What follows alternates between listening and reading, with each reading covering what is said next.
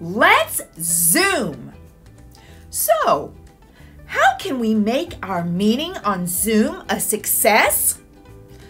Good question. Be on time. To make sure your connection is working, sign in 15 minutes before your class starts and wait for your teacher to admit you. Find a quiet spot. Set your device up in an area with little or no distractions, like television, pets, and sisters and brothers. Mute your mic. Enter the class with your mic muted and keep it muted until your teacher tells you to unmute. This is what you see when your mic is muted. And this is what you see when your mic is unmuted. Come to class prepared. Even though we are not going to the school building, you still need to make sure you have all of your school tools, such as paper and pencils. And of course, anything else your teacher needs you to have for a successful lesson. Keep your video on. Your teacher and friends miss you, and they want to see your beautiful smile. The video icon looks like this when it is on, and it looks like this when it is off. Raise your hand. Be respectful.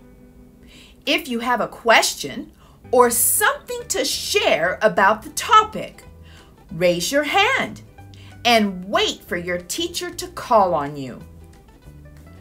Do your best. As always, put your best foot forward and never give up. Practice makes progress. Stay focused and on task. You don't want to miss anything the speaker says. No eating during class. When we are online, it is time to learn. Plus, you don't want to ruin your device by spilling something on it. Listen carefully. The speaker has very important information to share with us.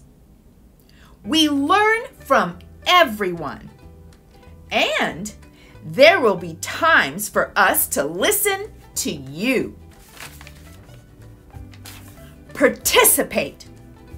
Remember, practice makes progress, and your brain is the best brain. Act like you are at school, because you are. Although our classroom might look different, it is still a place for learning. And there you have it. The keys that will open the door for success. Have a great year.